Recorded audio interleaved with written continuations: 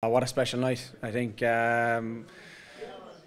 hard to put into words really. I think it was just incredible from the first whistle. We really stepped up to the plate, and I think with the fans behind us, I think there was like 41,000. It was a full house, and Jesus, what a special night. I'm just so happy to be involved in it.